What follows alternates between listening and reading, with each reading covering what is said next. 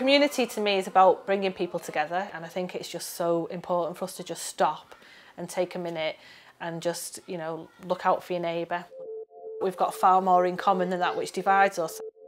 I am involved in putting on great get-together events. I started that on the first anniversary of Jo Cox's death.